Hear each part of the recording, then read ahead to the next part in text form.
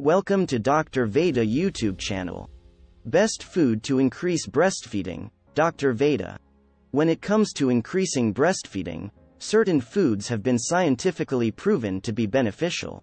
These foods are known as galactagogues, which are substances that promote milk production. Some of the best food options for increasing breastfeeding include oats. Oats are not only a great source of fiber but also contain compounds that can stimulate milk production. Fenugreek.